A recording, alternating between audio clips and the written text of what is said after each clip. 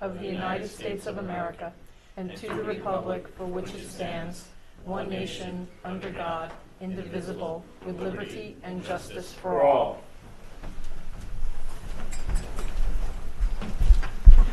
Good evening, everyone. This is the February 8th, 2018 Town of Monroe Planning Board Workshop meeting.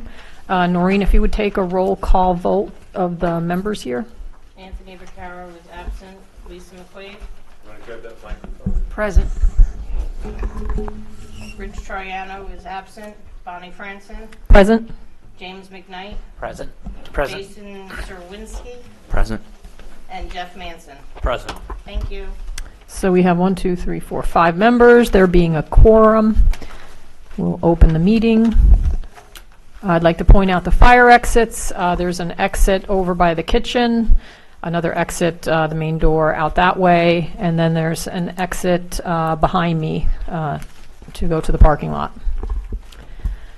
With that, I'd like to start the agenda with Scunamunk Road subdivision number 15-017.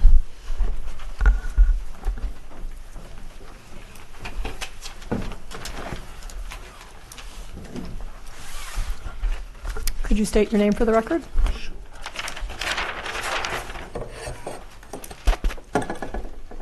Good evening, everyone. My name is John Queenan from Lankentelli Engineering, the engineer for the applicant. We're before you tonight with a sketch residential subdivision plan of the existing property located at 262 Scunamunk Road. Property is located about 1,000 feet to the east of the intersection of North Main Street and Scunamunk Road. The existing property is about 6.1 acres in size and currently contains an existing residential dwelling that has access from Scunamunk Road. Our proposal is to construct a new road, and we're proposing 11 single-family residential lots. The property is within the SR10 zoning district. Our lots range in size from 12,000 square feet up to 32,000 square feet. We've provided you with a sketch layout for your consideration. Basically, we're proposing a road matching generally where the existing driveway is today, coming into the property and then creating a loop around the property. The total length of the road would be just shy of 1,200 feet, with each lot getting access off of that proposed loop road, as we'll call it. Excuse me 1 second, Jeff. Yeah. There's a PDF in the email if you want to open it up. It came in this afternoon. You can send us to both my email addresses? It's in the main one that comes to me, so you should have it. Do you want me to forward it right now? I can do that. Before I open it up, I may have it. It came in after I went home. So it was from you, Noreen, directly? It came from the office of PM Associates Okay. at 434. See if it came in.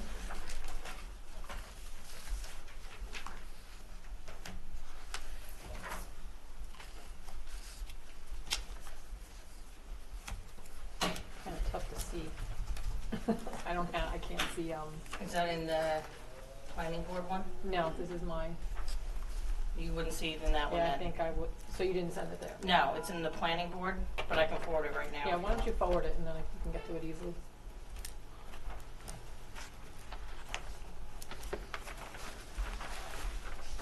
Okay.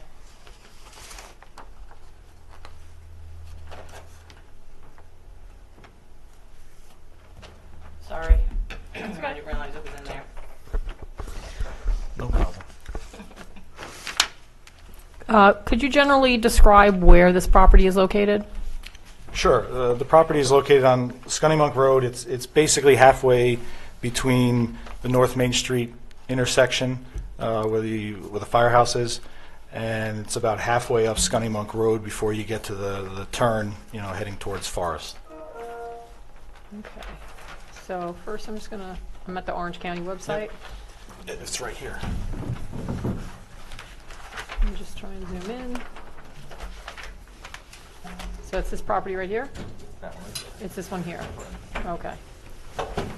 And so right now at this point, there's one dwelling unit on it. That's correct. There's one existing house on it. Okay, and you're proposing a loop road that would then access Scunamunk Road only with, again, how many dwelling units? 11. 11.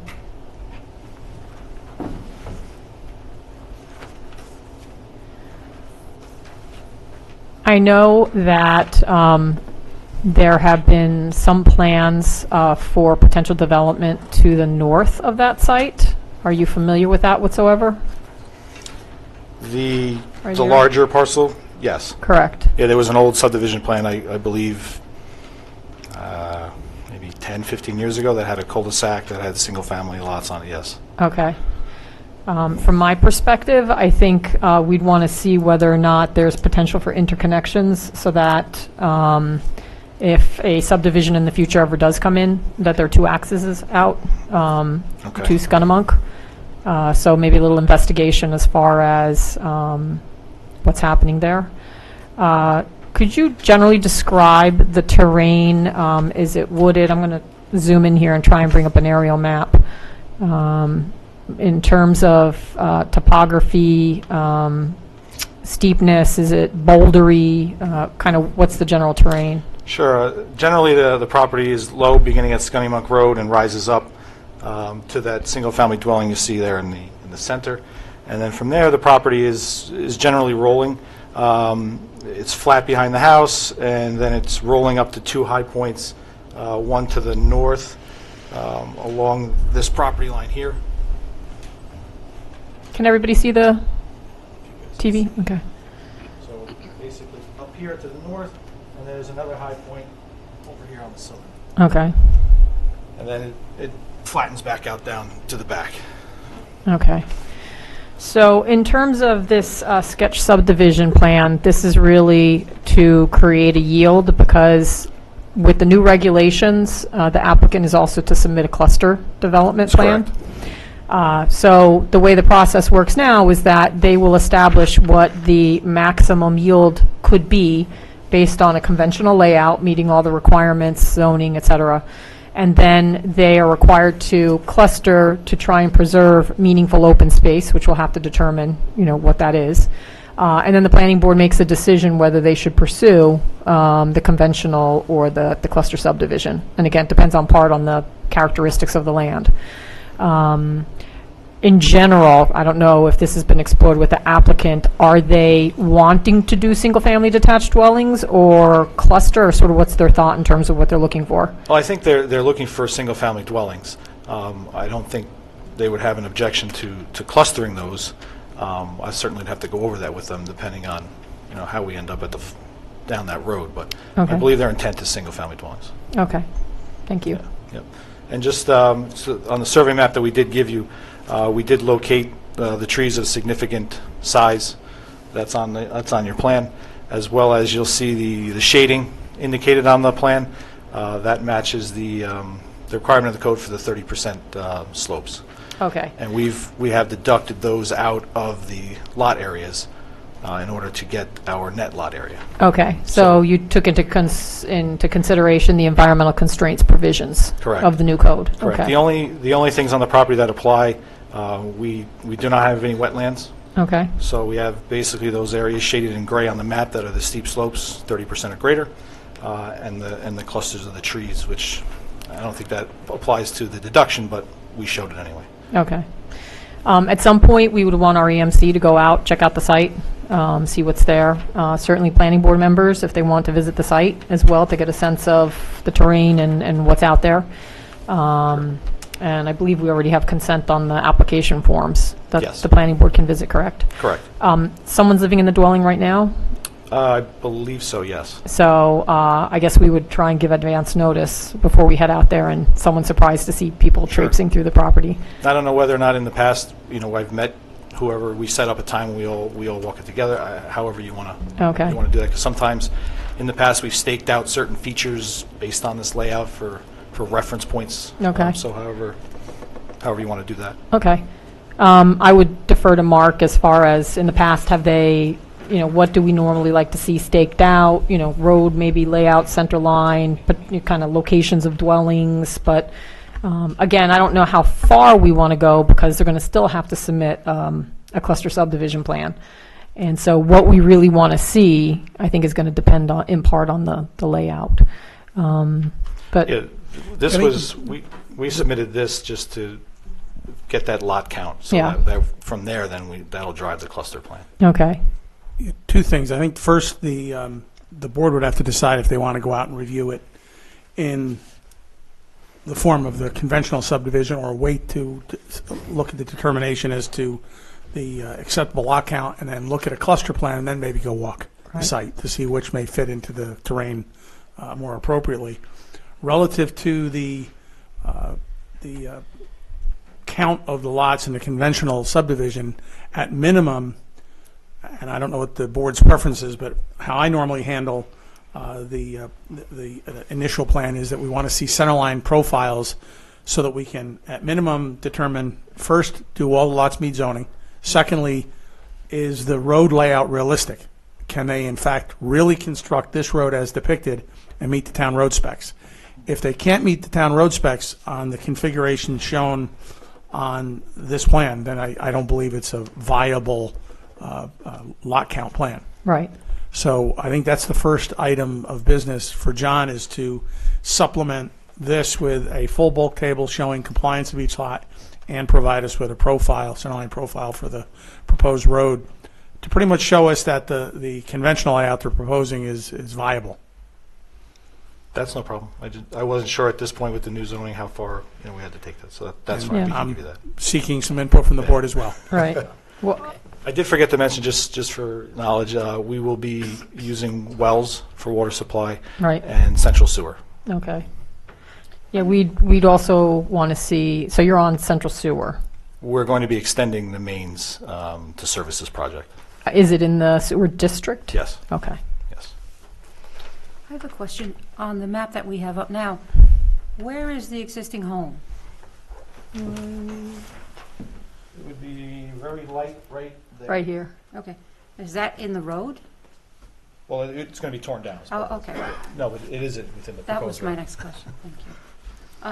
And the house that kind of looks like it's going to be in the island by itself, where is the front facing?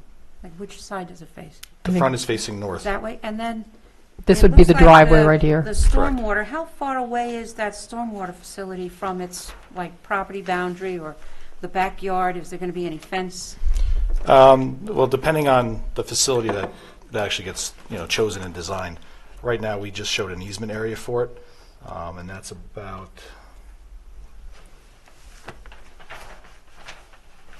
80 to 100 feet away. A question for Mark with regard to stormwater facilities. Does the town normally allow them to be on individual properties and then the town can access them via an easement, or does it prefer for them to be on separate lots? It's been handled both ways. Okay, My preference is that if they create a district, that the area be dedicated to the district. That, to me, is the most permanent method to allow access for maintenance. But I think we need to ensure that for 2018, we understand how the town board prefers handling stormwater districts, if they want to have stormwater agreements where there is easements, or if they would want dedications. So For a long time, the town was not inclined to create drainage districts, even for substantial subdivisions. But there has been some change in that, and with the new town board, there may be further change again. So at some point, certainly before preliminary approval, when the lot lines would be laid out, you should probably visit the town board and get their feeling as to whether they want to see a drainage district. if it wasn't a district, would it be some kind of HOA or some form of, how would it be maintained long-term? Depending upon the size, we have a number of subdivisions in the town where it became the responsibility of the lot owner who bought the land that had the drainage Oh. basin on it. So I think it's a town board question.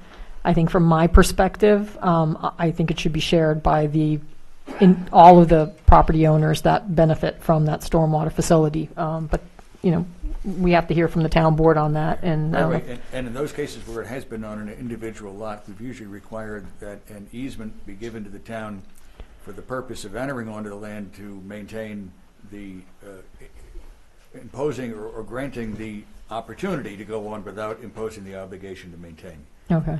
But I agree with Mark, drainage districts, particularly in this day and age of MS4 communities, is the way to go. Right.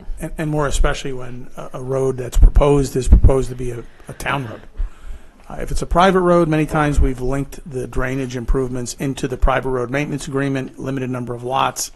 It tends to work. But when you have a dedicated road, to have that coupled with a single lot, I've seen that cause some real problems. Yeah, I'm just concerned about long-term maintenance, because, again, unless there's some kind of maintenance bond or fee established, it's falling on that one individual, and, again, it's there because of the fact that it's the entire development that's generating the need for that facility. When you established that lot, did you deduct the land area for the stormwater facility? No, because it's a proposed easement. The code only requires if it's existing easements. All right. And normally, we would include it within an easement area and offer it to the, to the town for dedication as part of the, the whole road dedication. Right. Or if the town wants to create the district that. Yeah, we'll take a look at that as far as what the new regulations state, but I could say intent was that, the stormwater facility shouldn't be included in the minimum lot area because it's not really usable. So I'm just letting you know that. Okay. Yeah, the way, when I read through that, it had to be an existing easement, not a proposed. Okay. But even still, the major area. It's a large area. Lot 11, and it's almost 3/4 of an acre in size. So Right. I think it would still meet the 10,000 square feet. To the engineer's point with regard to the road layout, we do want to make sure that it's a real road that would meet spec, including, I don't know if the town, I don't recall if it's in the subdivision regulations or elsewhere, whether there's a maximum length of a dead end, and at what point is that considered a dead end? Because there's only one access out. So I'll defer to Mark to look that up. Yeah, we'll check that. Well, in your code, it's 500 feet. Okay. So that's why we did the first 300 to the loop, and in our opinion, that's where the cul-de-sac basically ends, because then you can go in either direction around the loop. Okay, so you're saying that to here, that's 300 feet, That's correct. and that your interpretation is that you go to one side, or you go to the other side, that would be the maximum length. Correct. Okay. Well, and again, We'll look at it, and I think there might be another restriction in the subdivision regulations that would have the maximum number of lots off of a single access point. So I need to double check that as well. okay, Okay.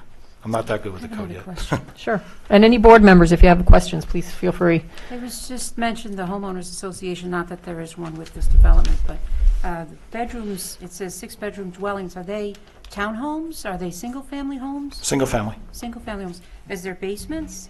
Like how, and what's the level of the structure? Well, at this point in Two-story? time, we really haven't gone fully into detail on the types of structures.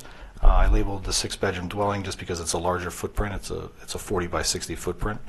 And as we proceed down the road it's really for sewer connection, they run off of the number of bedrooms. So there's really no specific architectural design at this point in Did you time. choose the maximum number of bedrooms, or are they actually going to be 6-bedroom homes? I just chose the maximum for all of them. So It we could don't be- know how many bedrooms. It could be 5, could be 6, it could be 4. But we chose a maximum to base, this application on. Does our approval, do we have to know, how many bedrooms are going to be? We would want to know for seeker purposes. Correct. Because ultimately, the water demand and the wastewater generation, there are calculations that are done to ensure that the demand can be met. I believe that there are, and I'm not sure for the size of a subdivision, but there are also regulations with regard to water supply, demand, making those determinations. I don't know if any kind of well has to be drilled to make those determinations, but I know the town of Monroe is more stringent in that regard. It is, and this is subject to Orange County Department of Health approval, so they would be reviewing the realty subdivision and the wells. As far as the sanitary goes, it's a bit easier in the fact that they're not on-site disposal. In fact, they're tying in the public sewer. It'll go to Orange County for that as well. So our scope of review is a little less limited, but it is important, I think, that the plan is fully informational on the number of bedrooms, so it's good that he's called it out. Right. For the new members, if I could, there's been mention of both a conventional subdivision and a cluster, and just to give you a quick idea what that means. A conventional subdivision would be lots, all of which met all of the bulk requirements, minimum lot size, setback, lot width, lot depth, etc. And that would be, once we see a plan that's, the statute says, approvable, that would be a conventional layout.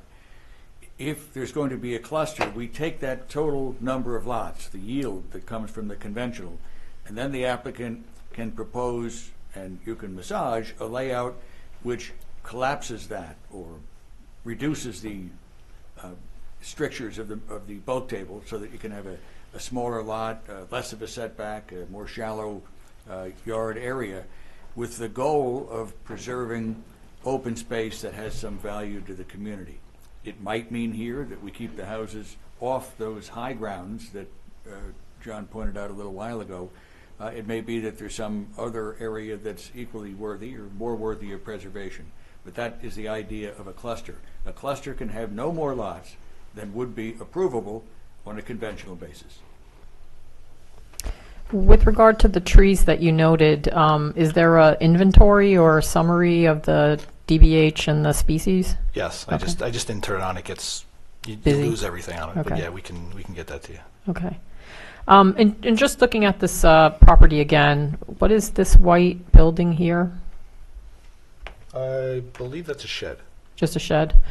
And then what's back in here? Is that anything? That I don't know what that is. Okay. I don't know if it's called out on your map. It says chicken coop remains. Chicken coop remains, okay. Meaning Okay. it's going to stay, or it's the remains of a chicken? Good question.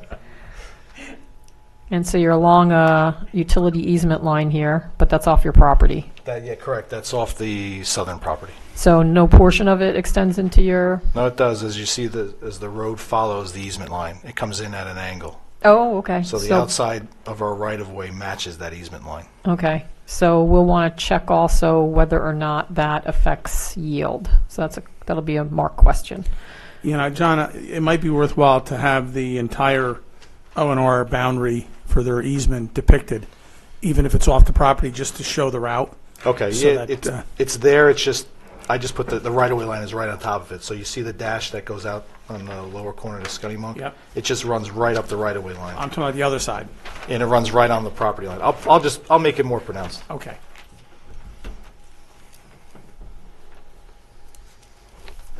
Any questions from the board members? So, have you contacted DEC Natural Heritage Program, done any outreach as far as communicating with them? Not yet, no. Okay. No. I think if you could, it'd be great if you could send a letter to DEC. Okay. And again, just to see if there's any species that, as we go through the process, need to be considered. Sure. Because if there were, then we may want to evaluate it. Plus, if the cluster's pursued, it may dictate what would be important open space. Okay. Yeah, the EAF mapper that's generated it triggers that as well, so it's already come up for the bats. For the bats, yeah. Yeah. I found that also IPAC, so the U.S. Fish and Wildlife Service has an IPAC program, so some species will come up, and you can also contact them. And then sometimes not all the DEC species are generated by the short form or the long form EAF, so it's just good to reach out to them and get their comments. I think the sooner the better, so we just know what we're dealing with from that perspective. So at this point, this is, again, this is a workshop. This is a sketch. But this is, what we just went through is exactly what we wanted to get out of this. We'll come back with, we'll get the road profile in there, we'll clean up, we'll make it a workable plan to a certain point, and then we'll go through the clustering. Yeah. After Mark, goes Yeah, through. on the yield verifies. plan, John, and again, I'm reaching out to the board to see, because every board It's different. requires a different level of a yield plan. Generally, what I've considered the minimum is, as I said, a demonstration of bulk compliance for all the lots, grading, and a profile for the road so that we can see that the road meets the individual towns' municipal road specifications. Beyond that, there are different levels that Mike said the code or the law says you have to show that it's approvable. I don't know if the law says if it means preliminary approval or final approval. Some boards carry it, I think, a little too far if they really want to have a cluster plan. I'd rather have the focus be on that design. Right. But maybe we can get John to just give us that basic information. I think at the next meeting, if there's more information the board needs on the yield plan or the conventional plan, we should probably ask for it then. Right. I think as far as a yield plan, the things I like to see is, are there crazy driveways that would never meet whatever driveway grade that would be imposed? And that's where the grading of the road right-of-way comes Yeah. in. If there's a 30-foot elevation difference between the garage and the road, I wouldn't call that buildable. So those are the things that we'll look for. Yeah, so it has to be realistic. In this instance, it won't come into play, but if there were wetlands, if you really were, proposing the fill of 5 acres of wetlands, then I would say, no, that's unlikely to be approvable, by Yeah, Army we'll Corps. get So it. reasonable expectations as to what could be built. We'll work out the grading, we'll show some basic drainage, make sure that we can get that to work, we'll show the sewer. Okay. And I think we'll go from there. All right. Maybe when you do the road grading, it might be worthwhile to depict a approximate floor elevation and a driveway slope. So each driveway would just have an approximate slope, and that shows that the lot is buildable as it may be, Yeah. which is kind of the spirit of the county's Easy enough. local law as well. I think also, as far as footprints, whether it's the conventional that gets pursued or the cluster, I think a realistic footprint. I've seen small little boxes that are 40 by 40, when someone's actually going to build a 5,000 or 6,000 square foot house. Ultimately, the limits of disturbance, what's being proposed should be relatively realistically reflected on the map. So these look like they're bigger. They're on the bigger side, It's yes. been the board's practice, and Yeah. John's familiar with it, that we include a condition that doesn't allow any house to be built to a larger footprint than was shown on the plan without coming back with a revised drainage study. Okay. So that And usually solves that problem. I think we also incorporated into the zoning house relocation notes. So where you show them is where they're expected to be built with minor variations. And again, especially when we start to get into clusters or larger lots, if we did all this work trying to avoid an area because it's environmentally sensitive and then don't have notes, someone could pull a building Yeah. permit and put it somewhere entirely different. So that's also new, so you may want to take a look at that. Okay. Yeah, no, we usually oversize just so we can get through secret with the max, and then we don't have to go back. So yeah, that's all. That's good. Speaking of secret, there are other agencies involved.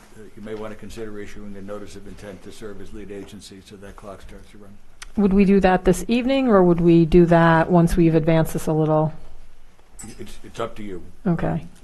I'd like to hold off a little, just so we get, because I don't know if we're doing the cluster or the conventional, and we may want to either submit both plans or one plan to those agencies, because we would include the plan itself when it goes out to the agencies that would be involved in the review.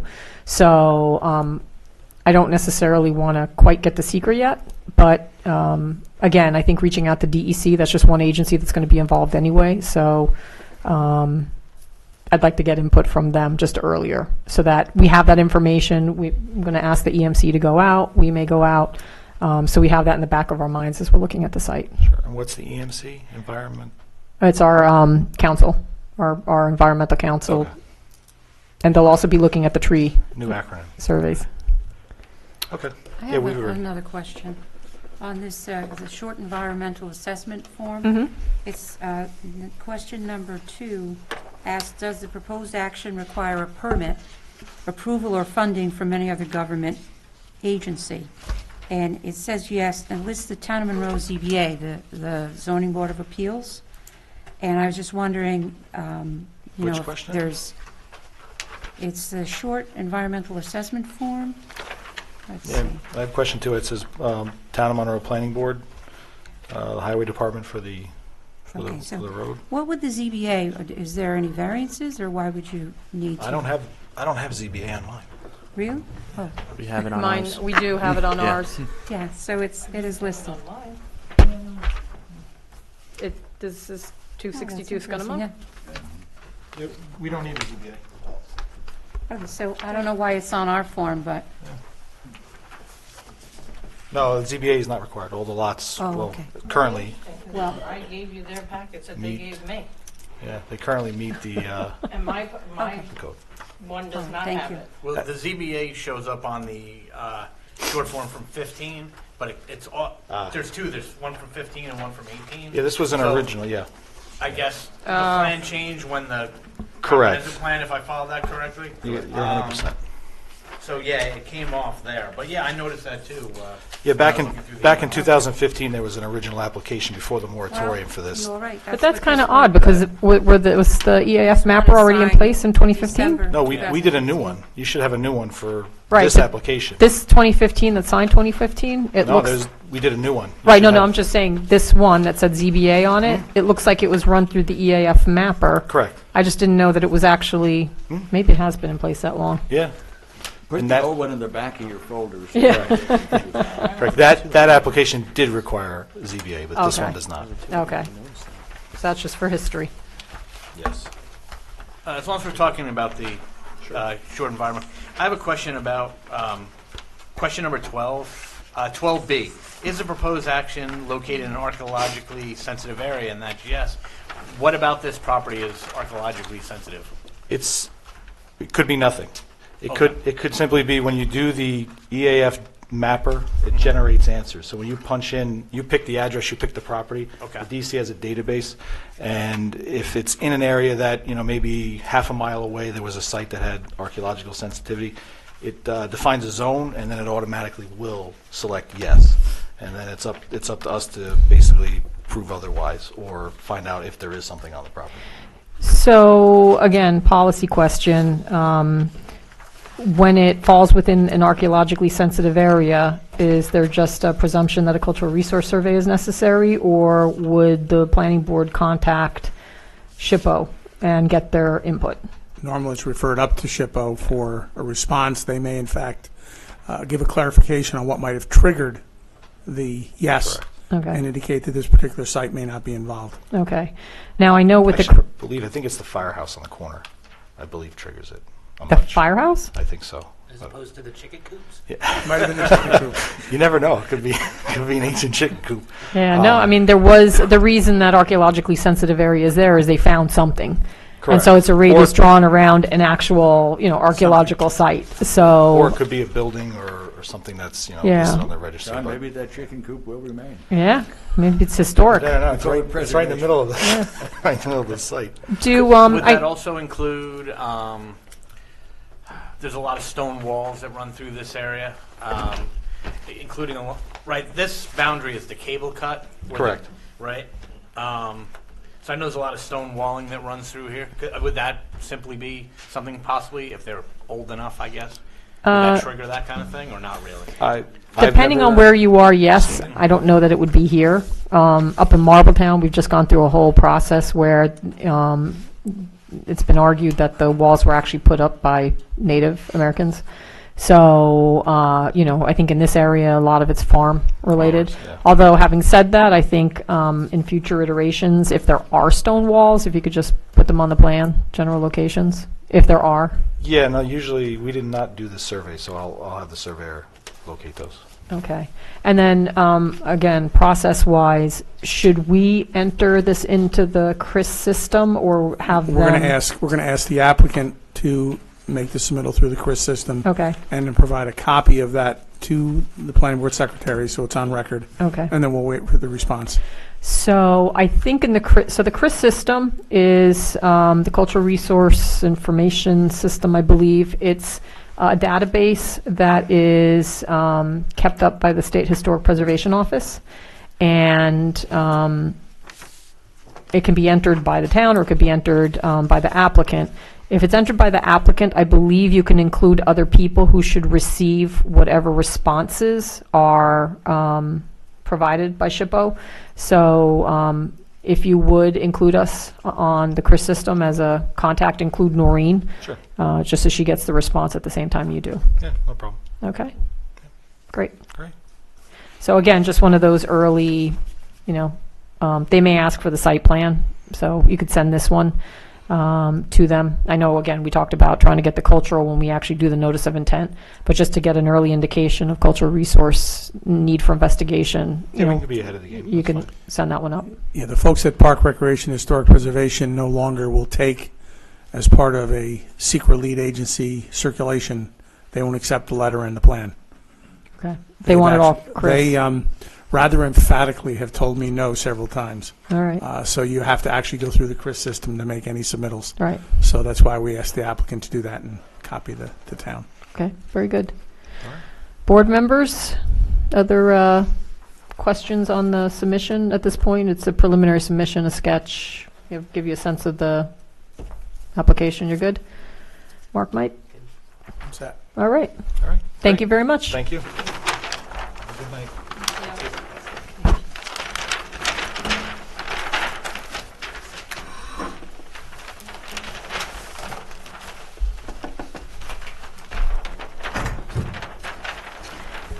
So with that, the next item on the agenda is Bald Hill Estate subdivision number 0002-2000.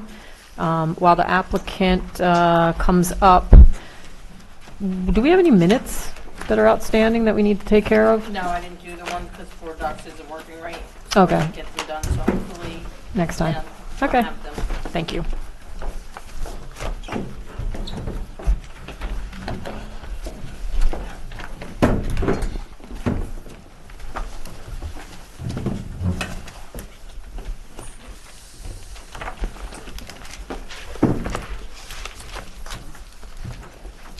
Let me try and find the parcel here.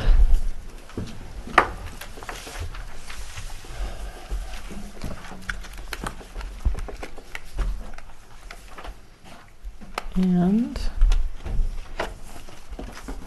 do you want to go through the PowerPoint presentation first? Or what's your preferences? Actually, and just state your name for the record, everybody who's here. Sure. George Lithgow from Jacobitz and Gubitz. I'm the project attorney. I'll let you guys. I'm Nurali Tharani from Leonard Jackson Associates. I'm Leonard Jackson of Leonard Jackson Associates. John Till, architect. Thank you. Leonard and I are here because we're the only people who actually have been involved with this project since it began. I just want to point out 2 things. One is, if this project was a person, it would be eligible to vote this year.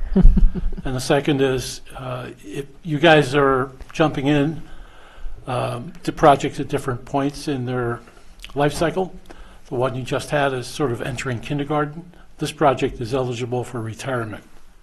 You know, we've been here for a long time. So, has anybody watched the minutes or the video from the December meeting? Because I did, again, just to relive the experience. The last board really did try to take this off your plate. They recognize you guys have a lot of learning to do, a lot of experience to gather, and you know, you're coming in at. I was going to say you're coming in at the 11th hour, but you're actually coming in at the 18th year. We've been through this a long time. One of the previous chair had asked that I come to the December meeting and give some historical perspective, give an overview of the project, and sort of try to frame where it's been, how it came to be what it is. I think what probably would be more useful to do first is perhaps describe the project as it exists now, and then to the extent that it will be helpful to the board, I can give you some historical perspective on how it came to be that project. But I think to get an understanding of what you're dealing with at this point in time, it might be helpful if Nurali can take you through the details of the project and describe it. Just a quick question. We received a Bald Hill timeline this evening. Was that prepared by you, Mike, or by the applicant? It was prepared by me. It was Okay. distributed at the December meeting, and since I'm not sure if Ms. McQuaid was there, I figured no one else had it, so. Okay. I think at some point, you know, after the presentation, I don't know if it'll be during the presentation, just so the board understands that this particular project is subject to the stipulation of agreement. So, you know, to some extent, there are things we can do and we can't do. So, and you are at the very end of the process here. So with that, Take it away. And let me know when you need me to change the slide. Sure. I have, I mean, once you. Yeah, I'll just go over the description of the site and the location, and maybe you can keep clicking when I ask, and we can keep going. So that's the vicinity of the project, and it's located just south of Route 17, as you can see. If you can click again, you'll see this is from County Route 105. There's an access to the site. There's one more click. There's Larkin Drive on the east, and right across from the site entrance is Durand Drive, just to give you a little location perspective of the site. And all right, so this is a 70-acre parcel, and the entrance to the site, if you click on the mouse, it'll show you a 30-foot wide road. That's the entrance to the site, and there's an emergency access road to the site located on the south, and the road is the road where it's highlighted right now is a public road up to that portion, up to the cul-de-sac, and the remaining portion of the road is private road. The entire loop you see that runs along the site is private road. Where the source of water for this site is 2 wells, and we have a treatment building located just next to the cul-de-sac, where the water will be pumped all the way up to the tank. That's all the way on the west. If you click one more time, you'll see the location of the tank. Actually, I think it's just off because I can see water tank on this. Oh, okay. Oh, Now I right see there. it. Yep.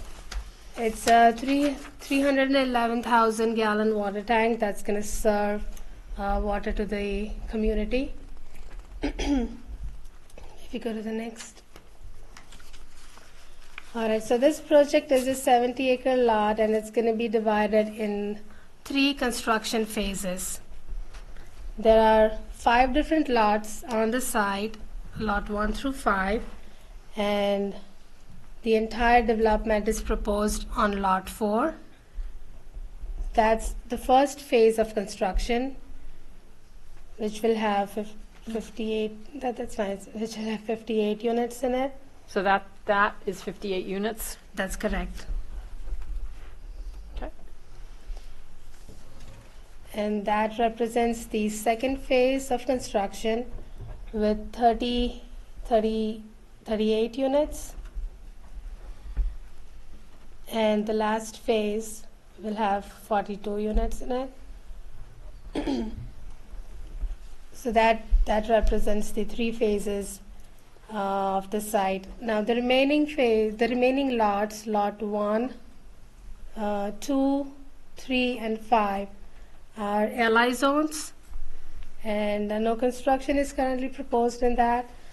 The LI zone, the lot 1 and 2 in the LI zones are reserved for future development as commercial lots. There's no proposal yet. How do you get access to those lots? It's through the main road.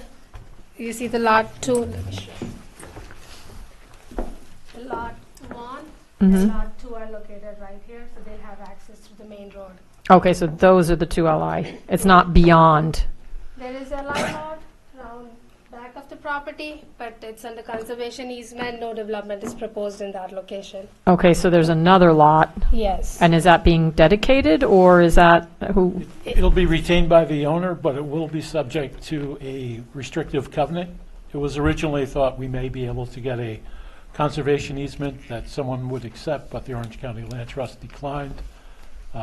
My expectation is the town is not interested in doing it, so we would do a restrictive covenant that would contain the same provisions, basically. My reaction is I think that probably should be run by the 2018 town board, as far as a conservation easement, if that's possible. We have a list of things that we'll be doing with the town board Okay, to effectuate some of the conditions. okay. How big is the conservation parcel? It's 20 acres, I think, 15, 20 acres. Yeah, it should be around 20 acres. So that's in addition to the 70, or that's from the From the 70. 70? Okay. All right, we have two locations of the stormwater management basins, Basin A and B. They'll be constructed during the phase 1 of the project. And the next slide, the next. Okay, the sanitary sewer will be served, will be connected to an existing sanitary sewer trunk, which is owned and operated by Orange County Sewer District. And the central sewer system from the project will connect to that trunk. That's an existing trunk or proposed trunk? That is an existing trunk. And it goes through wetlands? Or the wetlands? The good old It- days. Okay. So, but it exists, so. It exists, All yeah. right. All right. So the complete project will consist of 138 residential units. Mhm.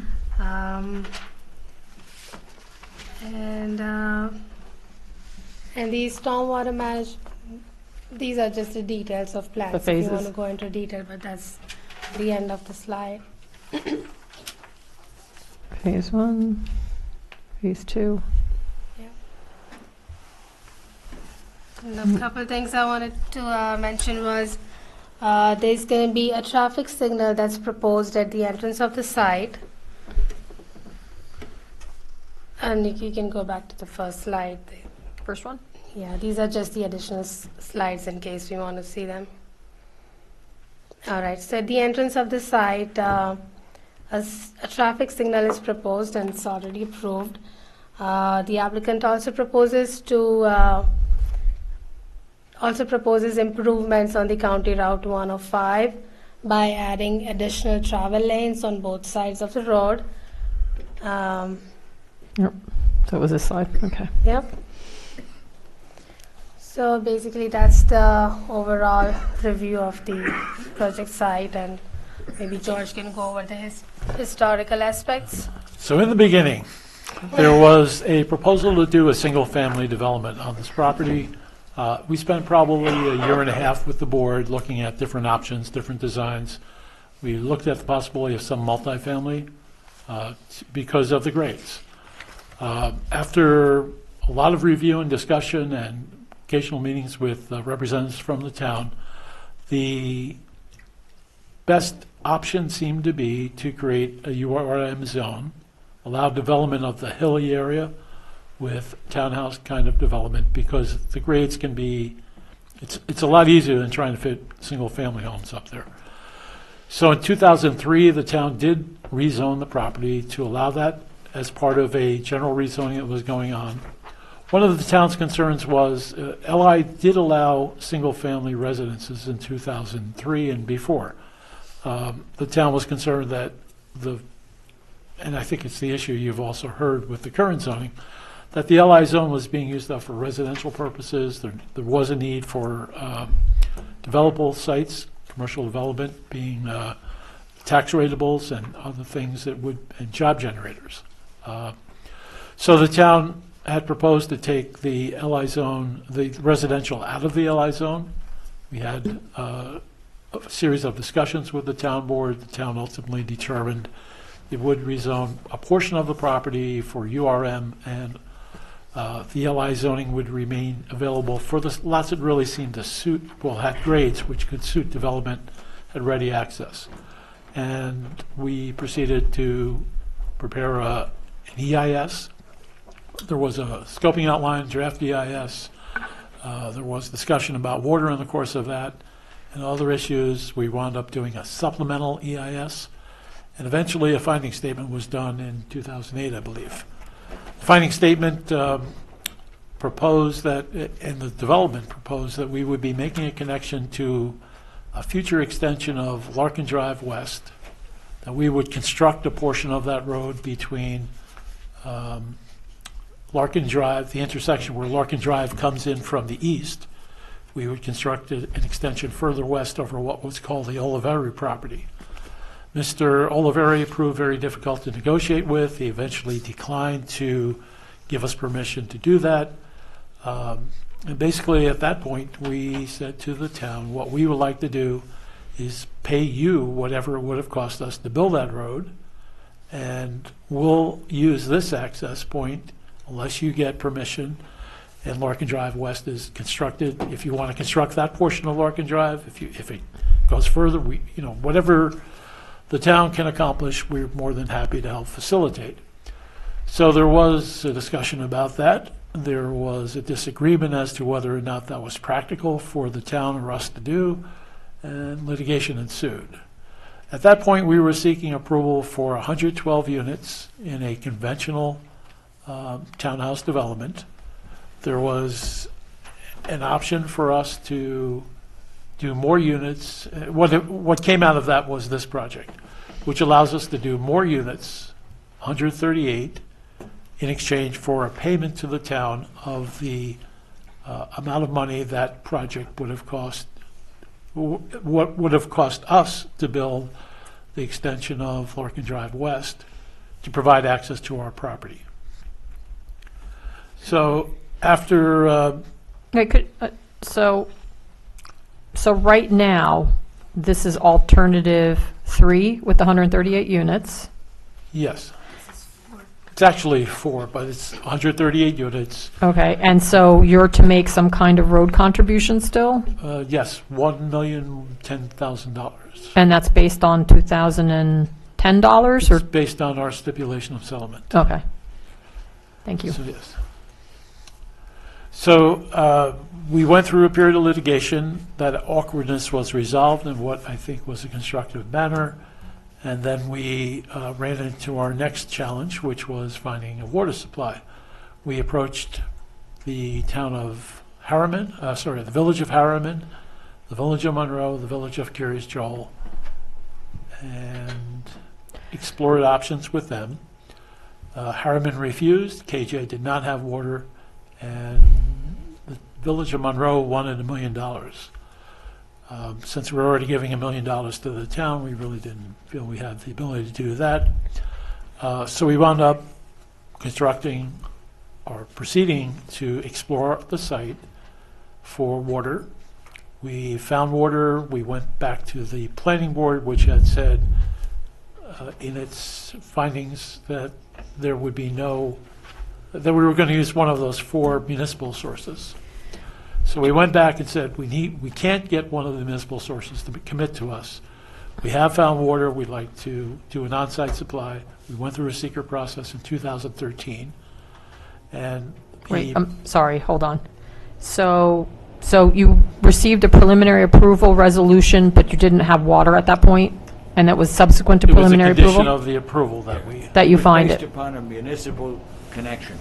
Okay, But there was provision that in the event that a municipal connection was not possible, Okay. they'd have to come back and demonstrate that they did have an adequate water supply, and they have done that as well. okay. And so then 2013, it says the PB consistency determination, that's the seeker you're Correct. referring to? He did seeker on it. He had Tom Kuzak come and evaluate our water test results, and it was approved or accepted as a. So with that in hand, we then went to DEC, and in 2014, DEC adopted the state adopted new regulatory framework for water supply.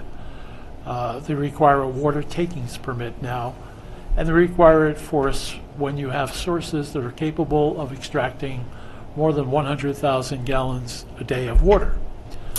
As Leonard can testify, we discovered that DEC interprets that provision very conservatively. Our water supply is 33,000 gallons per day, I believe. And the way DEC looks at that is you need wells to produce 33,000, you need twice that to satisfy your average daily demand, and you need to have the ability to do that with one well out of service. Right. Which means one of our wells has to generate 66. The other well has to generate 66. Therefore, it's 136, and therefore we required a water takings permit. We explored various ways to work that out with DC to no avail. That took us approximately 18 months to get to a conclusion.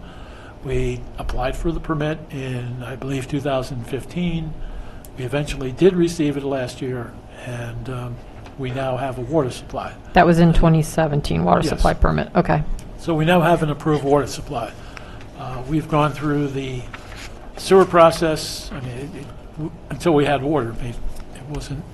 We decided to use the usual process of first find water, then deal with the sewer. We have approval from Orange County, not approval. We have gone through the technical review process with Orange County Sewer District. Basically, we just have to make some minor tweaks and go back there. So the water and sewer stuff took us some time to get taken care of. And in the interim, DC changed the stormwater regulations, and they changed their transition policy in a way that ultimately required us to go and fiddle around with the SWIP so that it conformed to the 2015 standards, notwithstanding that we had filed our SWIP, or we had prepared our SWIP in, I'm assuming 2005, 6? 2005, we submitted the SWIP. So we had a SWIP which by the DEC rules would be eligible to transition from the 2005 to 2010. DEC, when we discussed it with them, wanted us to modify and upgrade it to meet the 2015 standards. So we did that. When was this done? Is it complete? It is complete. Well, There's more to it. it is complete. We did go through the process with Mark's office. Okay. They issued the MS4 certification.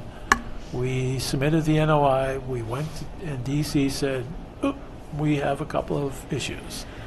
And basically what they want us to do is go, we had to propose infiltration practices because that's what 2015 requires. And they said, well, since you're now using or proposing to use infiltration, you have to go and see whether or not those sites are capable of infiltration, which means we would have to go develop some method of getting to all of the sites throughout the 70-acre parcel and evaluate the capability at that point. That's what DC's view of it was. So we have proposed a different process instead of infiltration. Leonard's office is proposed and DC accepted a cistern system. And if we do have acceptable infiltration at the site, once we're in the process of development, we may request DC approve the infiltration practices for those sites. But one of those two ways, we can do it. It doesn't change other aspects of the site plan as far as I know. So what you see is still what you'll get. I think if you had watched the meeting last month, at the meeting last month. The December meeting? Yes, the December meeting. As I mentioned, the chairperson was making a valiant effort to see if they could get through the process. There were two issues that the members had concerns about and they wanted us to address. One was the architectural guidelines that were required by the preliminary approval. And basically those guidelines are required in the words of I think it's in the words of the preliminary approval resolution. Well, I'll paraphrase, to prevent an ungodly mess. When this is going to be developed over time, there is the potential for different contractors to be working on different sections. The board, when it granted preliminary approval, wanted assurance that there was a general set of guidelines. So there's a coherent and visually appealing manner of construction taking place. And it took us some time to get to something that we think is what we proposed to do. We had originally, in the FEIS, considered what you might call a 2007 plan. If you've looked at buildings from that period, they tend to be a little larger, more ornate. They're not really what is the current market. The client looked at that for some time and decided it really needed to do something that's more feasible in the current market. John can tell you more about the design that's been developed. You have some renderings. You have a 3D version tonight, which will give you, I think, a good sense of what these things will actually look like. So I want to leave time for him to talk to you about that. But the other important issue, well, the two other important issues for the board, last year's board, one was to make sure DPW got its traffic comments back to you, which they have done. I believe Mark has a copy. I'm not sure if it was distributed to the board yet because it was addressed to the former chairperson, but basically we have, I think, 6 comments from County DPW, and they've been reviewed by the traffic consultant, Mazer, and Mazer is agreeable with all of them. The only one that might involves a slight site plan change is DPW suggested we look at the possibility of having 2 exit lanes, a left turn, right turn configuration, and Raleigh's indicated that that is feasible, so that would become our proposal to DPW for our permitting. And just to explain a little bit more about how these other agency approvals work. For example, when you go to DPW, you have the plans we submitted, in this case to you, which it took us this has been quite the adventure. It took us a couple of months to get confirmation from the town to DPW that those were actually the plans that had been submitted. But you take those plans, which are site plans, and DPW looks at them and basically will tell you what you're proposing to do is acceptable, and ultimately what you have to do is submit construction plans to DPW for the work in the county right away, and they will approve the construction plans, which are much more detailed versions of what you see on your site plan. So we are at that point. They've told us it's acceptable. They've indicated to Mazer that the traffic study that we provided in December of 2016, which was reviewed by the board's consultant in the spring of 2017, and was sent to DPW in August of 2017, is acceptable. And basically what that looked at the traffic levels that exist now, the improvements that are proposed, and it found that those improvements are still adequate to provide the necessary mitigation for our traffic, which is not to say that the other projects that are coming down the pike, like Larkin LLC, if those go forward, those will have to do additional mitigation. But for our impacts, we are providing adequate mitigation with the travel lanes, the traffic signal, and proposed improvements to the Larkin Drive intersection. And in addition, we're going to be providing some single coordination, which is one of the DPW requests. Just as a matter, sorry to interrupt you, George, when it comes to the DOT, the highway superintendent, or the county DPW in terms of roadways, what you usually do, or what your practice has been in the past, when it comes to the final resolution condition, we require that conceptual approval has been obtained. We are at that stage here. We then say that the approval is conditioned upon that agency issuing the highway work permit, which is based upon the construction drawings that George has mentioned. And we have a third piece of that condition that says, in the event that that agency, the DOT, county DPW, or the highway superintendent, at the time of work permit review, makes further changes that affect the site plan layout, like the driveway gets moved, then the applicant has to come back to us for amended site plan or subdivision approval to approve that relocation. It's kind of who's going to go first here, and typically county agencies and state agencies get to go last. But we keep a little yo-yo string that in the event they make further changes, we can pull it back here. So the third thing that was asked of us at the summer meeting was that we had gone to the town board after discussion with Mark about the potential for a town water district to be utilized to provide the water supply here. We went to the town board in February of 2016 with a proposal that the town we would construct the system, the town would take it over and operate it as a town district. If you looked at the video, I amused myself because I said the town board was polite and we never heard anything further. So the planning board in December did ask that we renew that request. We sent the letter, which I think you received, which basically, not to say history is repeating itself, but we haven't heard anything yet. So what we're willing to do is keep that offer on the table. If at some point in the future the town believes that would be in the town's interest, we're more than happy to make that happen.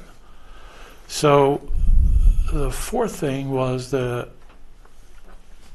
we had an approval resolution. I think it was in October. The resolution was modified to put in the conditions from the preliminary approval. Some of those conditions have actually been met, and some of them were already in the draft resolution. So we need to just work with your consultants and take care of the stuff that's taken care of. It doesn't need to be a condition of approval if we've done it already. And to the extent there's redundant or repetitive language, eliminate that. What we'll do, just again to interrupt, we're going to meet tomorrow, and that was part of what we will discuss then, but we will take that draft resolution that had 40 some odd conditions, whatever it was, put strike through for those that are no longer needed, put margin comments as to why, put margin comments as to the status of other agency approvals, and delete the repetitive conditions, so that hopefully in the near future you will have a red line, which will look messy, and a clean copy of the resolution that should be ready for action by you. And that needs to be cleaned up, and this has been a moving target, as George is explaining. These things are happening, but we're getting to the point where we're nearing the finish line. So, Mike, in our package, we had a resolution of preliminary approval, Schedule A, technical plan requirements for Dubja Realty Bald Hill. That's the list that you're referring to? There was the preliminary resolution, and then there was the technical comment memo. That's now been put into the draft final resolution, so it's all in one place, but there's an awful lot of stuff that's no longer needed. The way the preliminary resolution read is it dictated all the things that needed to be done before the applicant could get final approval. Right. Many of those things have been done. What we do then is we throw all those conditions back into the draft final, and as they're satisfied, we knock them out until the thing shrinks up and it's ready for action. And that's the process we're going to go through now. So Not tonight, but now. At this point, the application is at preliminary plan approval. It's not final, subject to conditions. It's still preliminary. Okay. Right. Relative, George, to water, just in support of the cooperative effort that has been occurring, notwithstanding the fact that we're not quite sure if the town board is going to want to pursue the district, we've worked with the applicant to add some provisions into the design that we thought would be helpful, that if the town cared to take the district, the improvements rather, and create a district in the future, some improvements that would enhance the ability for the town to use the system. The location of the water storage tank on this project is very beneficial if a district along Larkin is established, just the elevation advantage. So they've provided for the ability to provide an additional storage tank on that plateau. Minor improvements like that, but we've worked with Lenny's office so that if and when the town wants to pursue the option, if they do, we've planned ahead. So they've been very helpful in that regard. At this point in time, all of the infrastructure, whether it's stormwater or water supply, so those are on their property and they're not shown as like individual municipal lots because the town board hasn't signed or indicated that they're interested. The only proposed town of Monroe improvement would be the road section. The road section, okay. That limited road section. Why is that piece is public and the rest is private? The town highway superintendent and the town board would not accept, they announced ahead of time they would not accept the rest of the roadway system. Well, Why the rest did of the they road is accept- basically serving the condominium, the townhouse development. It's residential. It really wasn't something that the town at the time felt would be appropriate as a public road, whereas this would be providing access to at least 2 commercial lots. Okay, so it's for the commercial lots that It's more for the mixed use portion. Okay, gotcha. Right. Okay. So, and if the town doesn't take the water facilities, it would not be the first time the town has not fully implemented a water project, there are, little known fact, there are water mains in Larkin Drive that extend to, I think they extend to the town boundary. They were installed when then Industrial Road was constructed in 1989, I think, with the idea that because it was zoned for development, it would become an area which would need and use town water. The water mains are still there, but they've never been used. So, George, you had said there were 3 kind of outstanding items: architectural guidelines, DPW, that seems to have been progressed, and then the town water district. Yes. Were there any others? The fourth is just the need to consolidate the resolution so it's ready for final action. Okay. Tonight, did you want to go through the architectural? I certainly think the last board would have been delighted to go through architectural. We would love to.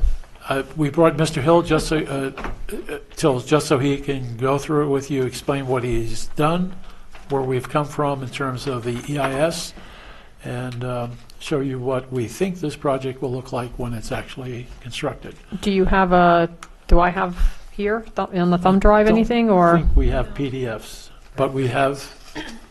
You have handouts. I know we received one here. And as you're handing those out, one of my questions was, does this building reflect the one we have? I mean, maybe there'll be more. All the permutations, the variations in building design, whether they're walkouts, whether there's uphill versus downhill lots, et cetera. Are they all exactly the same, or are some of the buildings different in terms of the heights, the stories that you see, and again, because of the fact that they're working with slope? Right. The answer is, yes. They are different to some respects, and that was the purpose of condition 34.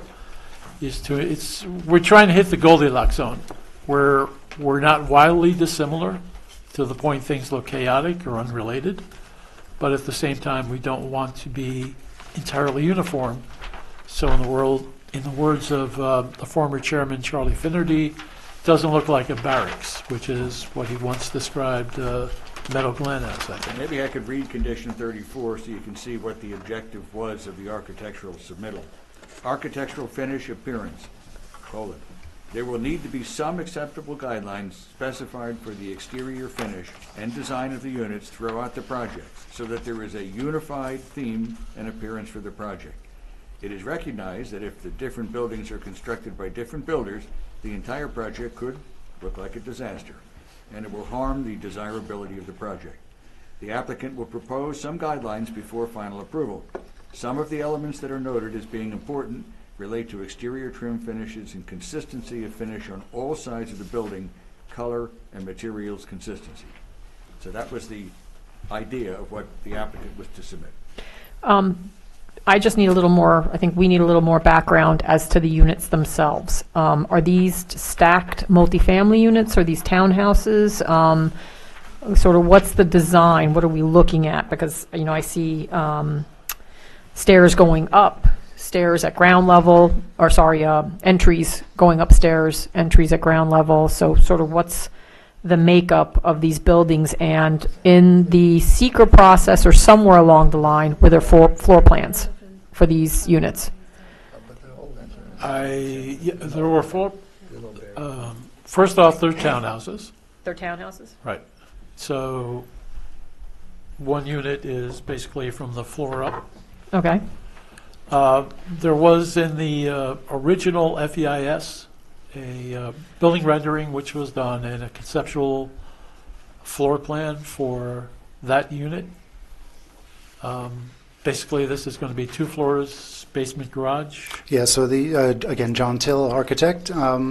The way these are constructed is they are semi-attached single-family homes. They will have multiple levels, as you can see, but each individual each individual building lot is a single-family home, and they're attached in either 6 units together, or 4 units together, or 2 units together, based on the site plan. So each individual dwelling unit, even though they're attached, is located on an individual lot? Building footprint. No, they're not on individual lots. No, Not on so it. they're going to be in condominium ownership? From the perspective of they're not individual lots? Okay. So from the moment you walk into that particular dwelling, from the ground floor to the roof, is owned by one person. So if I look at this unit here, there's a door here and there's a door here. Correct. So what you're looking at on that particular rendering is the end unit, which the end unit, the entry to the end unit will be on the side, because that's more preferable. And then the center units, the entrance is in the front of the building. So this being So as you go across... center unit? Yeah, so as you go across the rendering, each gable in that rendering is a separate unit. Each gable, so there's 1, 2, 3, 4. Just make sure which one. 3, 4. Yeah, and the gable actually splits between, it's one unit plus some additional space on the side inside that particular unit. So, for instance, the rendering that you're looking at here is a 6-unit building. So the first entrance is on the right. Then you have a second entrance after the first garage. Yep. Then you have 2 entrances in the center, which flank right and one flanks left. And then again, another entrance towards the left side of the building, and then another entrance all the way around on the full left-hand side. So if we go by garages, the 2 end units have 2-car garages, and then in between, you have single-car garages for the units in between? Correct. And so the 2 end units are all, the unit itself is below that gable, but you're saying that the 4 units in between are a combination of half of what's under a big gable and then half of what's underneath the dormer? Correct. Okay. So you have a single, on the center units, you'll have a single garage and an entranceway to the unit would be considered 1 unit. Okay, so For instance, if you look at the 2-dimensional printout here that was submitted, yeah. you'll see there's some dimensions that show you the separations. There's a dashed line that shows you the actual separation between the units, Okay. so that you can see the delineation. And it can vary depending upon, the architectural vernacular can vary depending upon the type of building that we're building, whether it's a 4-unit or a 6-unit building. Is it 4, 5, or 6? There's no more than 6 per building? Or are there more than 6? 6 is the maximum. 6 max, okay. And in the interest of developing the architectural guidelines, we've developed a system that can vary depending upon the building makeup, but still be consistent throughout the project. We'll have certain features, for instance, roof dormers and gables and front porches that cover the entrances, and that would vary throughout the project, but be consistent throughout the project as well. So it might vary in shape and size and color, but it would be consistent from building to building. Was there any requirement that these be earth tone? Yeah. Earth tone? Yes. Okay. Yes, I believe one of in the statements, I believe there was, have earth tone in nature. The colors be earth tone in nature. We've also submitted tonight the color selection guidelines, which would be on this sheet here, and where we've grouped together the siding colors, the trim colors, the roof colors, and the stone facing colors into groups of 6 different options. And those 6 different options, we have those samples here tonight Okay. to review. And The siding colors? siding colors, trim colors, roofing colors, and trim colors. Okay. And we've selected these in a way so that they'll blend together, they'll work together in terms of the color palette, but they vary to some extent so that doesn't it has some harmony throughout the entire project and some connection from one building to the next so that it makes some sense. In terms of the style, right now we have kind of one set of plans that show these dormers. Now, the dormers are just, are they decorative? There's not habitable space up there, or is there? Just decorative. Okay. So you have the dormers, and then you have what looks like, almost like a board and batten type look. Correct. And then you have the horizontal, vertical siding. Correct. Are there variations on that, or they're all going to have that vertical and the batten board? Will some have shutters, no shutters? Yes, so in the gables of the buildings, we show a board and batten type of finish. It could also potentially be a shake kind of finish, a shake or a clapboard type of finish. So these can vary throughout the project, as well as the color vary throughout the project based on the approved list. We wouldn't be able to deviate from this approved list once it's approved. Unless we get your permission. So, I guess then So obviously we have many buildings to work with Right. here. So we're trying to develop an architectural language throughout the project Right. that we can apply from building to building. And what gets applied will be done at the time of building permit application, where we select the final composite of units, the final selection of gables and dormers, and the final selection of the exterior view of the building for that particular building block. So the building blocks are going to remain the same as per the site plan? The building blocks will be as per the site plan. Right, so 2, 4, 6, whatever they are. So what's going to vary are the architectural The architectural elements. elements. How many buildings total? 138 units, the buildings. No, they are, I don't know how many buildings, but they are a combination. There are 2 units, 4, 5, and 6. Let's see if I can bring it up. I'm curious how many there are as far as then compared to the options. Since I'm not talking, if you put it up, I'll count them. Yeah. I couldn't do that, George. Good idea. 40 or 50. Here's the PowerPoint.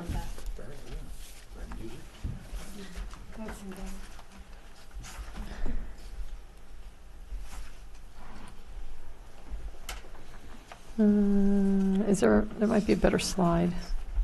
Yeah, they might. What is that? It's up to 17. Sorry. I was trying to get myself here to bring it to a good. Can you read that, George? Again. Okay.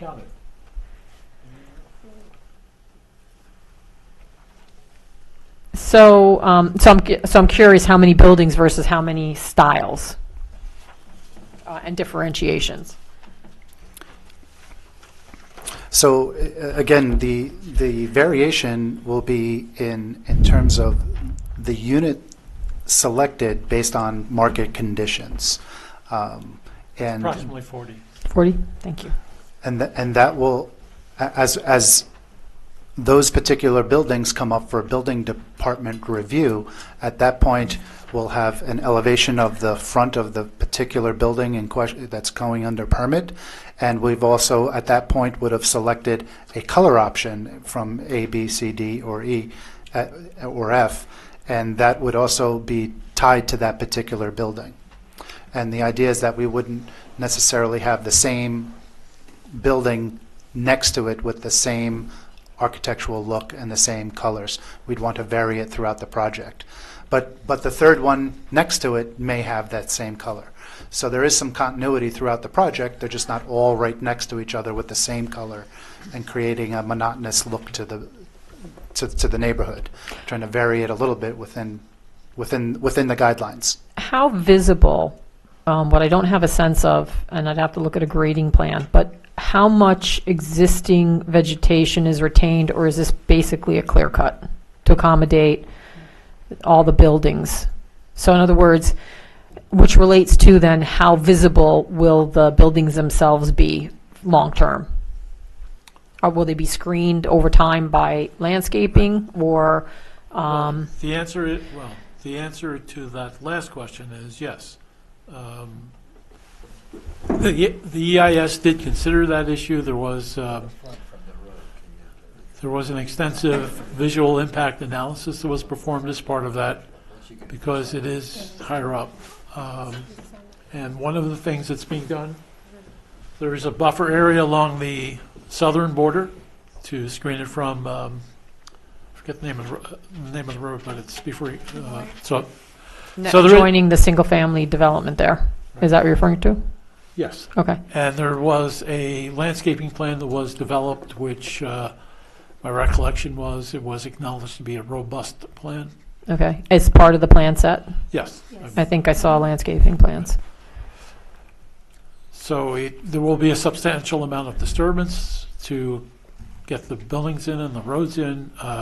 There will be mitigation in the form of the landscaping plan to address that. The earth tone is one other consideration for that because of the visibility.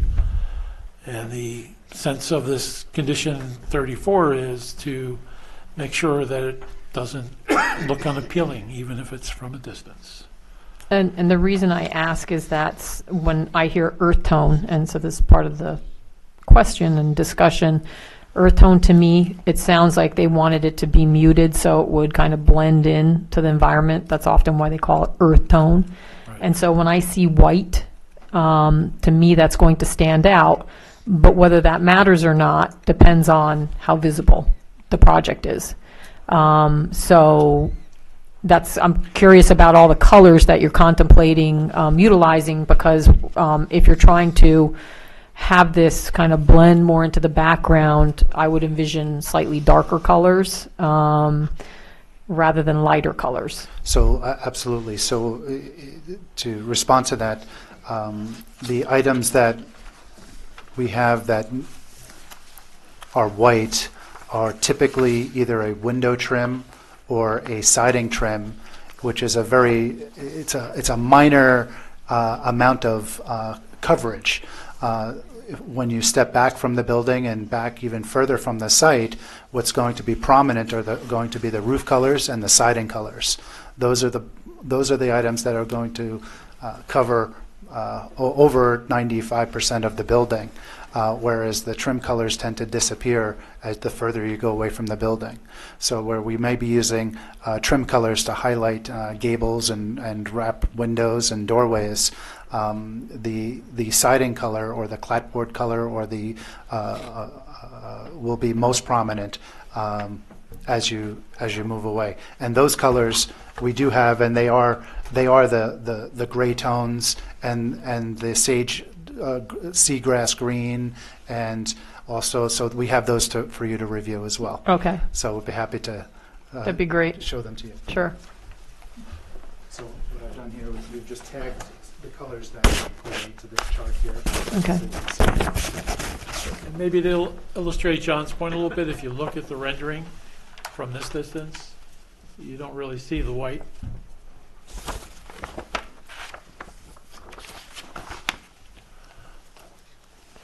So these are 1, 2, 3. And these are the vinyl siding colors, not just the Yes. trim, right? Yes, vinyl Okay. siding colors. And in some cases, the trim colors as well. Okay.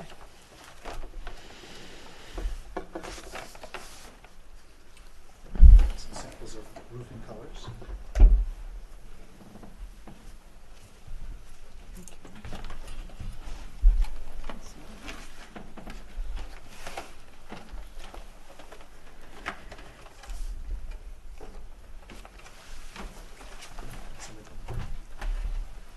additional colors here as well, here, which match up to a series of our selections.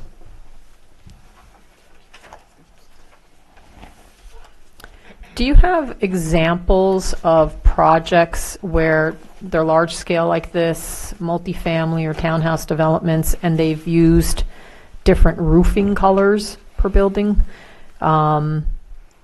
Because something that would unite them all is the same roofing color. I'm sure if they're close enough, it won't look that bad. I mean, it'll look fine, but I'd be concerned if you have sort of something that's in the blackish colors, maybe something in the greenish color. There may be some disparity with roofing, where those tend to be kind of the same, but then varying the actual siding colors. Correct. So the certainly in keeping with the architectural guidelines, we'd want colors that blend together, that go together, but we don't want it to be candy striped. Right. So to speak. Right. So right. we do, one possible option would be to develop the roofing color per neighborhood. Yeah. So you have one whole block that's all the same roofing color, but the siding colors can vary, so it isn't monotonous.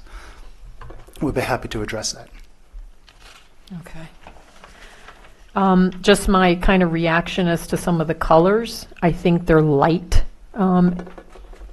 Just my preference, again, if you're trying to get things that are more muted and closer to being and blending into vegetation or background, foliage, sometimes darker blues, darker greens, I've seen used.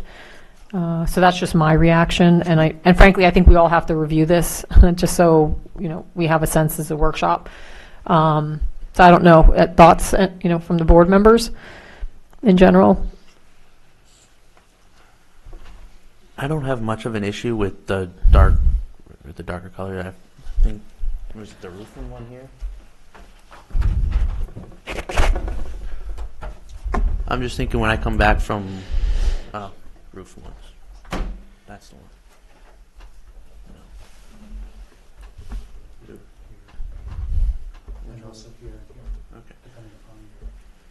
I'm just thinking because I come down the hill from Route 6 a lot, like a lot, more often than I'd like to admit. One of the things that really bothers me is when I look out and I can see the bright lights of Target, and I think what is this, natural timber one, just if that would be something monotone, monotonous, I think would be better from a visual perspective from Route 6. Up close, I don't know how much attention people pay up close to the roofs. I know I don't. I have solar panels on my roof, and that's all I can tell you about my roof. Yeah, while we're on the roof, are they the same patterns? Because they're two different ones. And I noticed the one was the architectural style of shingles, and I didn't know if the other one was as well. But I imagine you'd use the same pattern on all of them, right? Yes. Okay. Yes. Okay, sorry. As for the siding, I'm not sure what type of development. If it's like a luxury condo, townhome place, maybe you do want to go for something, more of a beige color. Otherwise, I would use the apartments at Timber Hills as they work. They look like they belong on a hill. So, I'm not opposed to the white, but like I said, I think it depends on the type of development you're trying to sell. But and again, I think part of its intent, because this went through the seeker process, and there was an intent when those conditions were put into place. And so if they used earth tone, was it because they really wanted it to blend with the natural environment? Normally we don't put neon on buildings. So kind of what was the intent? And I'm going to guess it flows in part from the seeker process. Yeah, the most important part of the condition was to have some kind of cohesiveness, so we didn't have segments that were completely out of whack. But there was a visual analysis, and I don't recall myself exactly, but it may be in the resolution. If earth tones were called for, then it's your decision as to whether these satisfy that. Okay. Right. And then it's just a general comment, because I want to hit this point, and I think it's a question for Mike and Mark as well in terms of what was required to be submitted. I'm accustomed to also, toward the end and final approvals, especially with site plan, seeing floor plans, just to have a sense of the layout and the entries and part of the final approvals, and also to ensure that it matches whatever the seeker analysis was, if there were assumptions with bedrooms or et cetera. The assumptions were limited by the URM zoning requirements, the density requirements. Okay. So we can't have more than, I think it's 3 bedrooms per unit. Okay, but are they all 3 bedrooms per unit then? I think so. That's what you have assumed, yes. They may not wind up being 3-bedroom if for some reason it doesn't meet the tenant's needs or the owner's need, but they are, yeah. When you say they may not end up all 3-bedroom, you mean they may be less? Well, yes. Okay. Somebody may use it for something else. Okay, like a den or Yes. et cetera. But do normally, or floor plans, do you see the floor plans? Now, the guidelines would be included as part of the approval, and then it would become the building department's procedure to verify that the individual permits that are issued comply with the guidelines in the site plan. Okay. Can you make it a condition of a final approval that floor plans get submitted? And you don't have to answer necessarily right now. I know this is also stipulation, so what can and can't be requested, I'm deferring somewhat to Mark and to Mike. The difficulty in asking that site plans be submitted as part of an approval is it makes it very difficult for Ben then to put him in a position where if the architect modifies to some degree the interior layout, but it's still the same number of bedrooms, still the same intent of what you're improving, does Ben say, no, I can't accept the change in the floor plans because it doesn't match what the planning board approved? It makes it very difficult for Ben. Yes. Are these, because we're seeing a pretty finalized product here. So this is what we can expect. I mean, this is what they're planning to build, whoever the developer is. Yes, the building envelope will look like that. So the building envelope, so this building envelope, though, is based on a certain assumption with regard to the interior space? I mean, are there floor plans prepared? So what'll happen here, as the market dictates, the floor plans will evolve. Okay. Whether it's an open floor plan, a kitchen on one side, a kitchen on the other, and that responds to the market values and realtors and selling and how that moves through that process.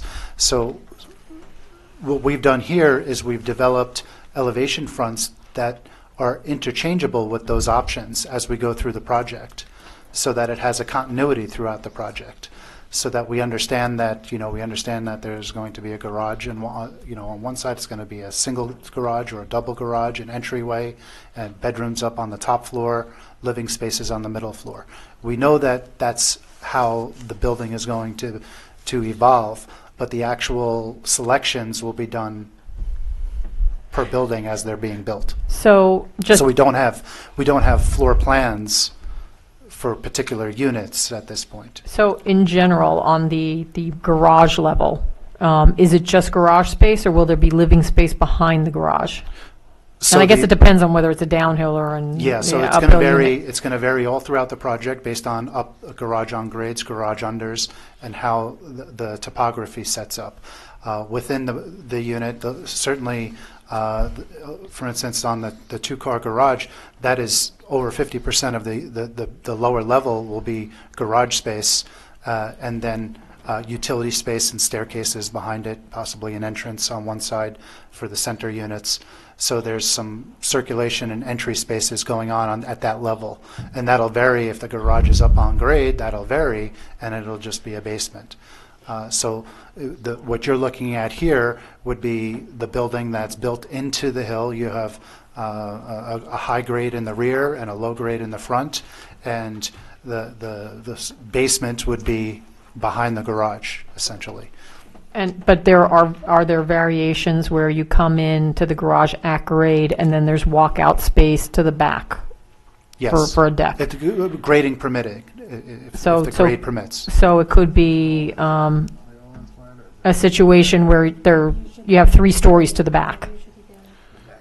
If the front is buried, the back could be exposed. So if the If the front, if the front of the building is a full basement, then the back can be exposed. If- Because we do have height requirements that we have to adhere to as well. right, so if the front is buried, then the garage is coming in at the, kind of the second level?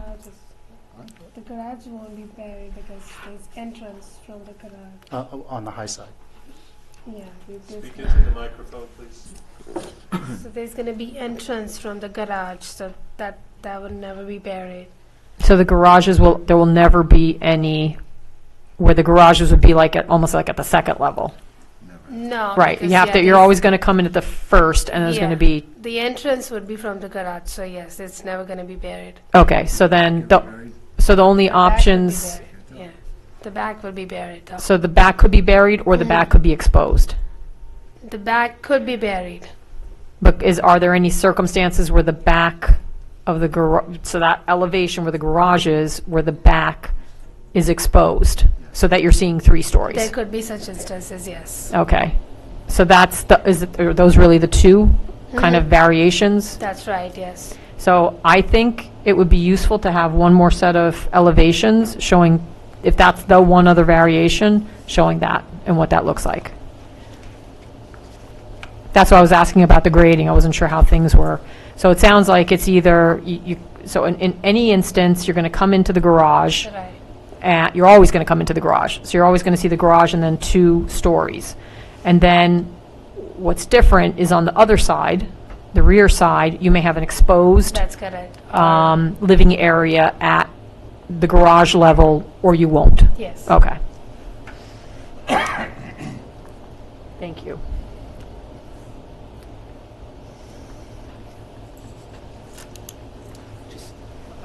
The stone around the garage, does that vary with the colors as well, or is it the same all the time?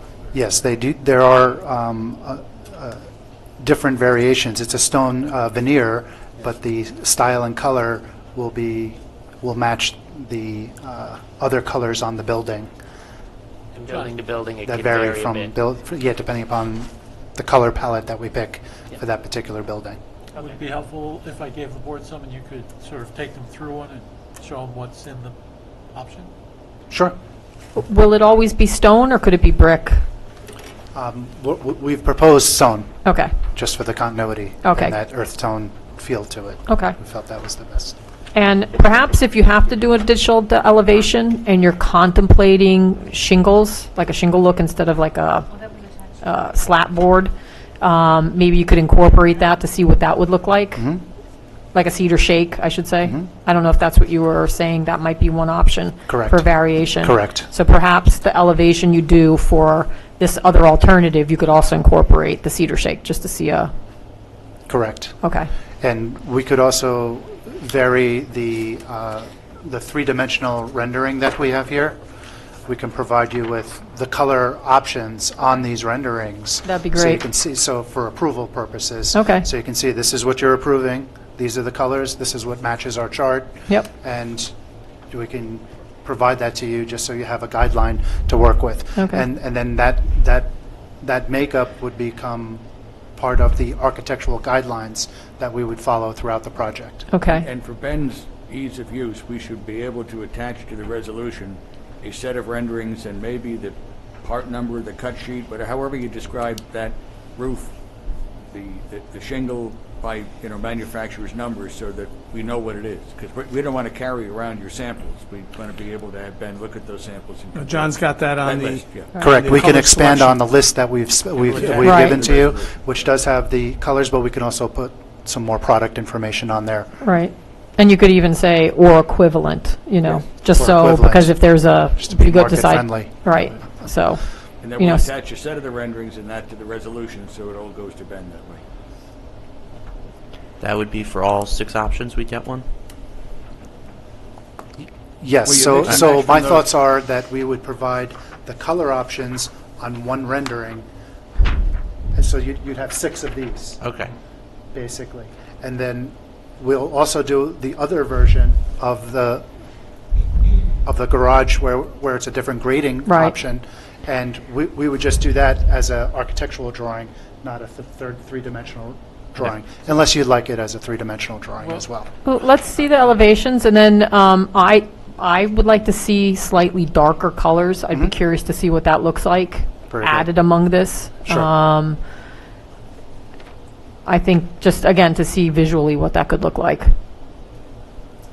I think that's very doable. If we have to, because the rendering process, as I understand it, takes a while, are we able to get these to the board for the regular meeting, which is roughly? Fortunately, the changing the colors Huh? isn't as Anything? complicated as doing a new rendering with a different perspective. So we can vary the colors. Now that we have the rendering understood and we have the architectural vernacular understood and the dormers and the windows, we could change the colors to show you the variations, just so you understand how we're shaping the project. Okay. So it's the same body in a different dress? Yeah, it'll be the same body, it'll be the same architectural, just the colors options will vary Okay. from one And to we the can get next. that to them for the, you mean on the 20th, correct? Next, That's the regular meeting is on the 20th, right next Tuesday? A week from next. a week from next Tuesday because of the way Oh, the way that the month fell? Yeah. Okay. So John, on those 6, you would actually identify them as the 6 options that you have listed on the. Yes, yes. Yeah, and I think, again, just, I would like to get a sense of slightly darker garage doors, slightly darker, just some darker colors to see what that would look like. Very good, okay. We'll take that into consideration Thank you. as we're composing this. Okay. Yeah. Windows, they're all going to be, are those casements, are those up and down? It's a varying, it varies. Essentially, the first floor windows would be casement windows, and the upper floor windows, which would be bedroom windows, would be the double hung style windows. So getting back to just generally the floor plans and the layout, the first then level above the garage is where the living room, dining room, kitchen, that type of space is. Correct. And then the third level will be where all the bedrooms are. Correct. Okay.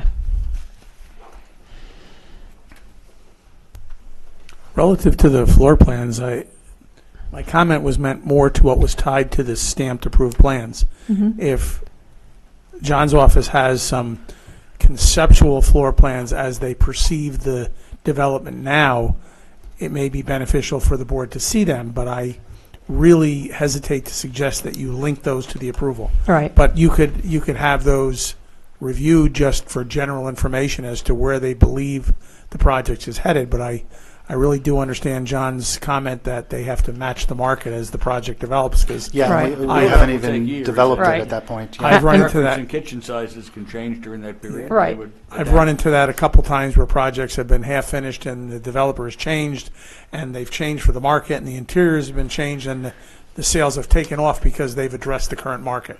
And we're trying to address here is the architectural guidelines for the project so that that stays consistent. The internals of it can adjust. Whether, Exactly. like I said, whether it's an open plan or shifting staircases around and that sort of thing. Right. But we want to make sure and ensure that the exterior of the building is consistent throughout the project as it gets built over time. How big are Understood. each of these units in total? What do they range from? The building footprint of all 3 levels of gross square footage would be 42? 4,200. inline units. Yeah. Including, 4,200 to 4,900? No, 42 for the inline units. The outside is smaller. The end units are smaller, 4,000. and that's all gross square footage, including garage, 2-car garage, 1-car garage, entry space, staircases, firewalls, all of the components of the building. put Okay, into so that. each townhouse is about 4,000 to 4,200 square feet. Is that, am I Of getting that? gross area. Of gross square, building gross GFA. footprint, yeah. Okay. Yeah, I understand the need for the market to change, and, layouts will change, and kitchens may go in different locations, and et cetera. But I'd like to see kind of generalized floor plans. Not that, again, if you come into Ben and you're meeting the basic parameters of 3 bedrooms and, I think especially the bedrooms, because the You only bedroom, need 2, the inline and the end, yeah, right? right. That's all there is. Well, I think, so the only other variation would be those ones that can walk out from the garage. There could be livable floor area on the bottom. Yeah. But, again, this is all tied to seeker and other assumptions, so just generalized, what would these look like? But again, not that the floor plans are going to get attached to the site plans if that's not what was anticipated as per the stipulation, and that's already been addressed already. I'd just like to understand the relationships of the spaces in the buildings. Thank you. Okay. And I don't know, any other questions or thoughts on the design, colors? No. Any examples that you think would be useful for us to take a look at that this is kind of modeled after in terms of like an existing development? We can look into that for you. Okay. Oh, I didn't know Absolutely. if you knew. Yeah. Okay. So if you know of any that you think these are kind of the same character of the siding or the colors, et cetera, just let us know so we could take a look. An example to drive Yeah, because by sometimes and seeing have the a real look. Yeah. thing. Mhm. Some of the Sure, larger sure. projects I know is like Ramapo Reserve down in Oakland.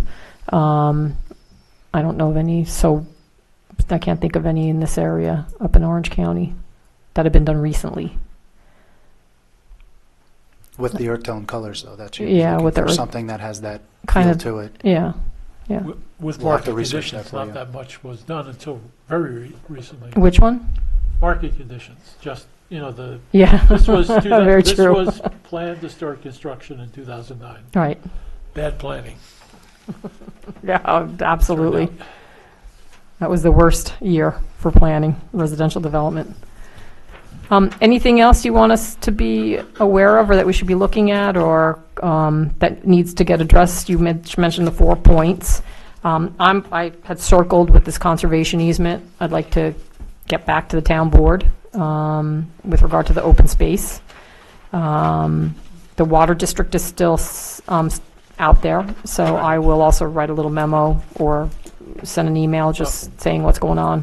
We have condition, in the current form of the resolution, there are 3 references to conservation easement, 2 references to conservation easement, depending on who takes it, and then the 3rd condition relates to if no one is available to hold the conservation easement, restrictive covenant. We propose to go with the restrictive covenant. If the town board is interested in a conservation easement, holding it, we're willing to do that. This is essentially, what it is an open space easement. It's not really it's not the full conservation easement where there's, protected areas and conservation value land that's being, specific things that are being protected. It's basically designed because we identified this remainder parcel because of the slopes as one that would remain open space. And so nothing's allowed within the open space area? As to what is and is not allowed, because that's what's going to go in that restrictive covenant. Well, tomorrow I'll show you the proposed restrictive covenant. I've got it already. Yeah, based I'd like on to other see things we've done. the parameters. But it's not, to protect the Carter blue butterfly or something along those lines. It's basically no disturbance.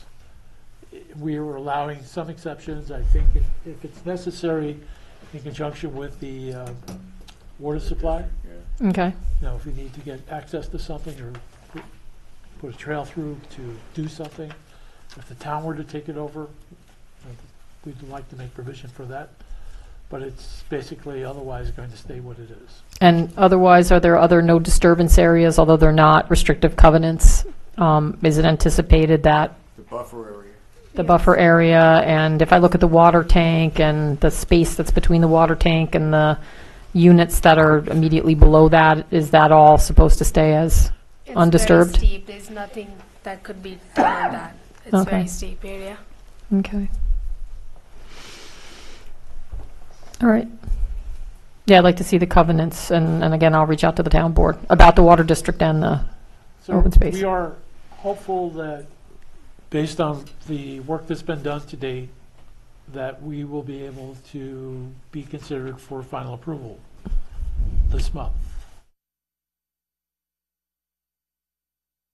a very limited palette. We'll talk more about the conditions. I think you'll see they're fairly straightforward. They follow from the preliminary approval. They follow from the site plan itself and the review that's been done. But it has been 18 years. Our client and I are both aging. I appreciate that. It's a little difficult for us only because many of us are new to this, and to Mike and to Mark in terms of what their thoughts are, whether a resolution for final approval has been drafted, and then we'll need to go through it. So, I appreciate that you want to wrap this up. You'll So, have one more draft before the meeting. There have been several iterations of the final resolution that were distributed to the former members of the board. But okay. it's more confusing to look at those. Let's wait till we get the new one that will be hopefully clearer and more narrow. Right. And if not this month, then maybe next month. But, we're not talking a year from now. We're talking within the next couple months. But I do want to touch base with the town board with anything that's on their plate. And we could certainly make provision in one of the conditions for something to be done if the town board wants it one way, and if not, the other way, such as the restrictive covenant versus the conservation easement. I would... Because that could be a condition of the final approval, Yeah. that documentation we would gets do one or the other, finalized. depending upon what the town Right, board... and we That's won't, really the way it reads now. right, Yes. and we won't sign until one way or the other it's Well, done. It will be resolved, it'll be, the only thing is we need to say, they have to do something by a certain date to, Because in the past, they haven't said yes or no. They just don't answer. they don't... Right. Right. No, and I appreciate that. So I think if we don't hear from them by a certain time period, we just move forward. But And just so you know, in the letter we sent to the town board, I asked if they would give us an indication or authorize its consultants to conduct a review, to do something by the February 1st, because we're hopeful of proceeding forward with you guys. My understanding is they have not been in touch with the engineer or the attorney. when in general, when I've reviewed other plans, when does the HOA documentation be done? I mean, normally I've also seen, the Monroe's planning code, board attorney take a done look by at it. the town attorney in our code, but But it's done by the town attorney. And has that been done? Has any been? It's a condition of the approval. Okay, so that'll be a condition of the final subdivision approval that the town attorney review any HOA documentation? Okay. There's different points at which... it's yeah, been for some of the developed. secret measures, I look at it to make sure that they're incorporated, but in terms of the general outline of it, I think the code provision and the practice here for the town attorney to look at. Okay. But that hasn't been submitted at this point? No. Okay. All right. And so, yeah, I think we just need to go through the conditions and see what's outstanding, and then what can be incorporated into the final. Thank you. Thank you. You don't look that old, George. Applications, or did they get it in their No, package I yet? haven't on mine yet. Okay, so we'll send an email to you just to let you know what I'm even referring to. Okay, But- you want all mine to go to them now? Yeah, I think so. Okay, that's fine. Because they I will only come. sent what we've been doing. That's fine. And I don't it will think- come back to us, so we might as well get to them. And the reason I was asking, because I did receive that package, I wasn't sure where they were in the process, and it seems like that stipulation has certain timeframes. And I just don't want us to run afoul of the timeframes, and at some point, we'll definitely want to speak to you with regard to the implications of some of those timeframes and requirements, like, there's references to if you do a pause deck, then it seems like the agreement's, out the window. I don't know if I'm reading that correctly or not. I'd have to look at it again, Bonnie. I Okay. forget exactly how we drafted it. It's Okay. been so long. Okay. And well, so they're not on our plate at the moment, so we'll handle it when it comes in. All right, thank you. Technical conferences on Friday mornings. Mm-hmm. Generally, the concept on those, just so everybody understands, is that we don't receive submittals in advance. Right. And it's not intended that there be any, you can't take any action because it's not a board meeting. The intent is more that applicants can come in and ask questions, review the code, and leave hopefully with more information than they came in with, so that they can have a more complete plan when they do make a submittal. Right. So we really don't look at those conferences to move the project forward procedurally, right. but more help get complete and accurate plans submitted. Right. And they have the resource of having Bonnie, myself, and Mike available so that, and even as well, Ben Maldonado, if a code issue comes up. Right. So that they can hopefully get the plans correct so that when they come in, things will move a little more Right. efficiently. Right. I believe they're noticed in the event that for some reason everybody's interested in a particular project and you all want to show up for a tech meeting. But again, there's no obligation. It's up to you. I know everybody works. I'm taking a little time from my job to do it. And no decisions are made. But it is useful if someone's submitting a first application to say, hey, there's a wetland here, or hey, this is going to be an issue because there's a ridge line and it's going to be a preservation area. So And even to for give them a heads up. ongoing applications, it helps as well. In the case of Bald Hill, Right. they're on tomorrow, so we can go through the resolution Okay. and make some progress on what items are complete, what items need to be modified or addressed. I think we should have Noreen create and I can get something to you, a schedule sheet, and either have half-hour or 20-minute slots Yeah. for the larger projects. You may end up coupling 2 slots for one project. Right. But that way you could actually fill in a blank. Right, I was And a then little lost for this one. I- as to I will- What I'm expecting. I will get you another blank sheet.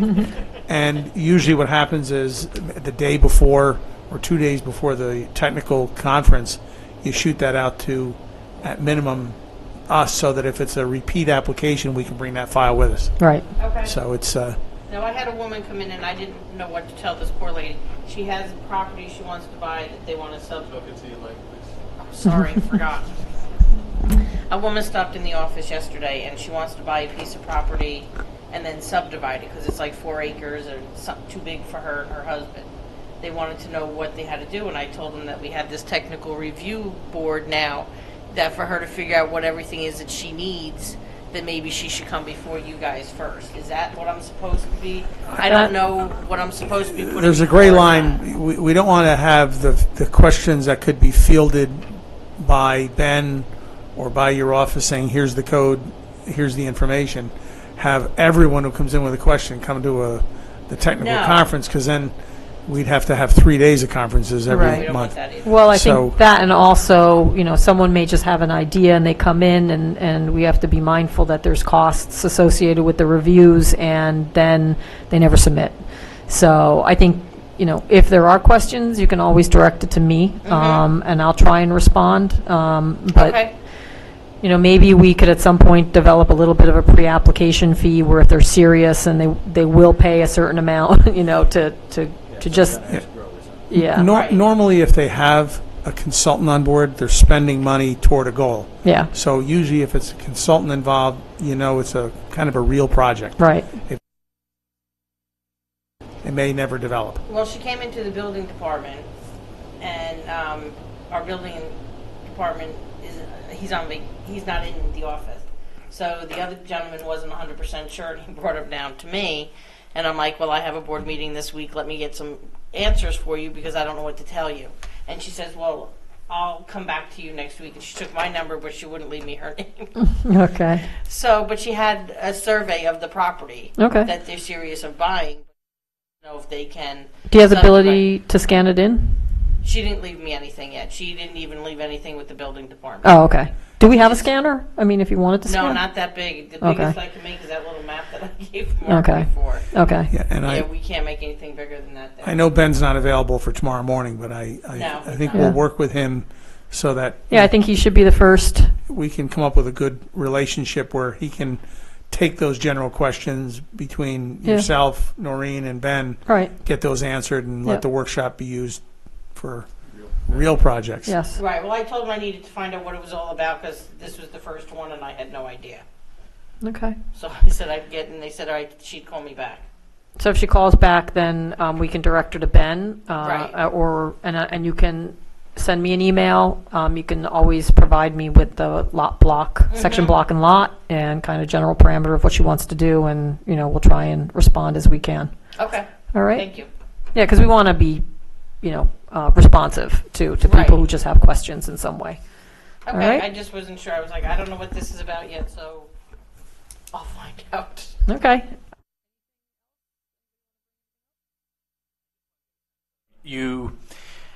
You alluded to earlier that in relation to Bald Hill, there's things that we really can consider and things that we really can't. There's a legal settlement in place, so a lot of decisions have been made here. Can you just give us a sense of what's left to do between where we are and the finish line? What should we be taking into consideration, and maybe, what are some of the things that we already done deal issues that we should be exploring? There's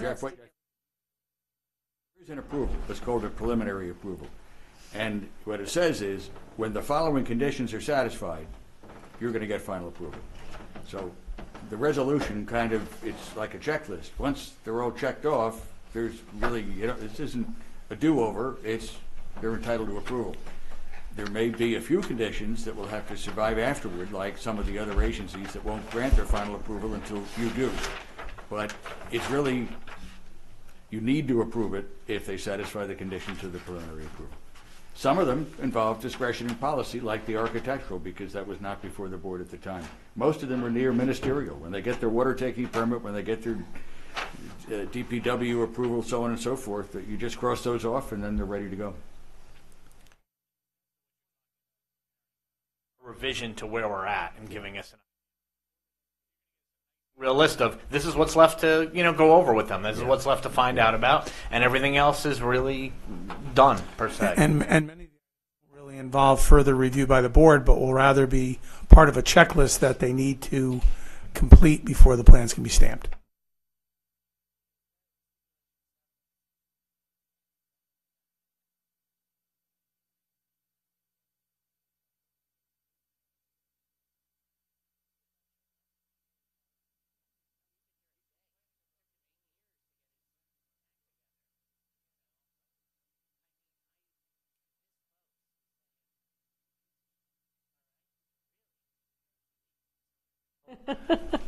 He took 8 years to come up with his questions, and then we're here at week one getting lectured about a previous board and people I don't even know. I think he's more commenting about the other state agencies. I'll give you an idea. It used to be that a final subdivision approval was good for 180 days, could only be extended for another 180 days. After that, it lapsed and you'd have to go back and start all over.